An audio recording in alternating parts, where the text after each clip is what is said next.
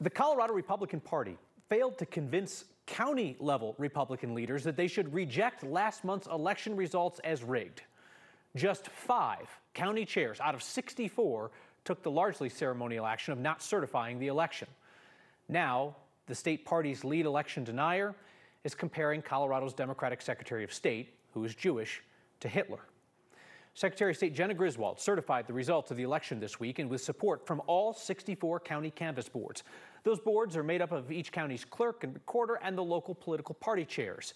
The Colorado GOP's Ballot and Election Security Committee chairman, former state rep Ron Hanks, told the canvass boards not to certify the election. He says the system for auditing results is rigged. Only 5 out of 64 GOP chairs chose not to sign off on their local election results.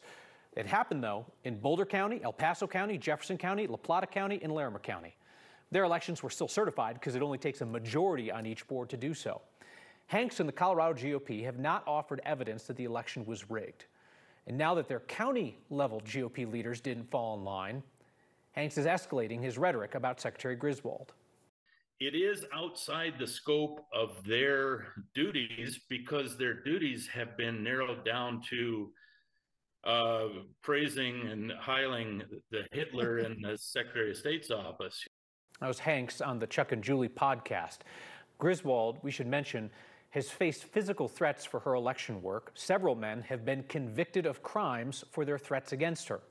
Colorado GOP Chair Dave Williams recently hinted at violence to come, telling a far-right podcast that he predicts civil war if so-called election fraud continues.